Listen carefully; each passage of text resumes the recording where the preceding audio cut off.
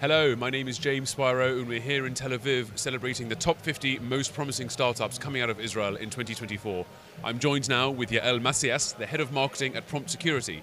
Prompt Security was voted number 32 this year, and Yael, thank you so much for taking the time. Thank you, James, for having me here today. I'd like to understand a bit more about what Prompt Security does. So please, in your own words, tell us a bit about what you folks do. Absolutely. So at Prompt Security, we're on a mission to empower organizations to safely and securely unleash the power of generative AI.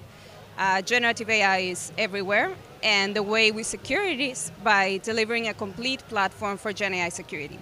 Meaning at every touch point of GenAI in the organization, whether it's employees using ChatGPT, Jasper, Midjourney, and so on, or developers using GitHub Copilot, like AI code assistants, or organizations that are building with GenAI. These days there's sort of a feeling of FOMO, or the need to innovate using GenAI. So we want to make sure we're empowering organizations to use it at any touch point without worrying about security and safety risks. Generative AI, obviously, it's everywhere since ChatGPT was released in November of 2022. The adoption is unlike anything we've seen before, and it brings wonderful efficiencies, and it brings the opportunity to do so much more. But at the same time, it opens the door to a new array of risks that we didn't know about, or that were not the same with other technologies. Okay, thank you. So it sounds super interesting and definitely very current. You know, some of the big hot words coming out of the tech sector this year is GenAI, obviously, but also cybersecurity. So I've noticed cybersecurity is always in the forefront of tech because it always needs to innovate with the things that are the threats. So of the attacks. Who are some of your customers, and how? What are their biggest threats that you folks are protecting them from? Absolutely. So as you very well said, with any a new technology, there's always a new potential attack surface. But in the case of GenAI, it's something that's almost a bit different to everything we've seen before.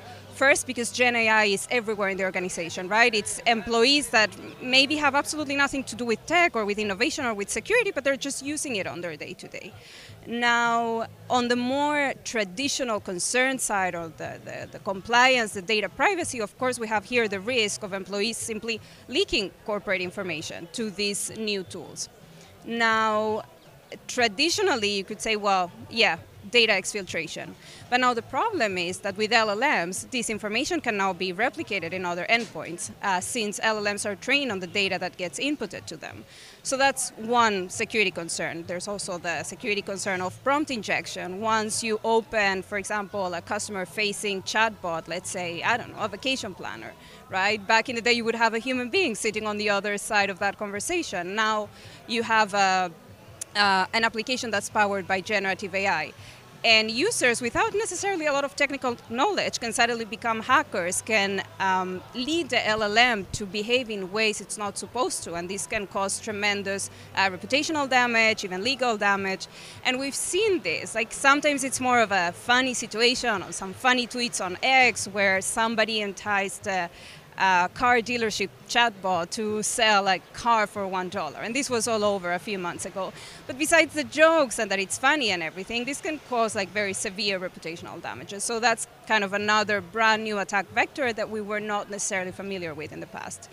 Now, in terms of our customers and the adoption, the very interesting thing is that, of course, we have the more traditional CISO IT security leader that's naturally concerned about data privacy, data security, compliance, and so on.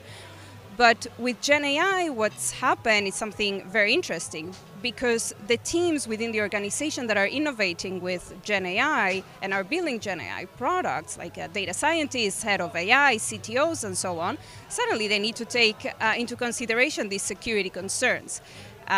So security suddenly takes a place in the table, and we're there to help with that. That sounds amazing. It sounds like there are a lot of problems coming out of the... Oh, sorry, I don't like that word problems. A lot of challenges coming out of the GenAI space, but folks like you are doing everything they can to protect us and enterprises. Yael Macias, Head of Marketing at number 32 on our list, Prompt Security. Thank you so much for taking the time. Thank you so much for having me.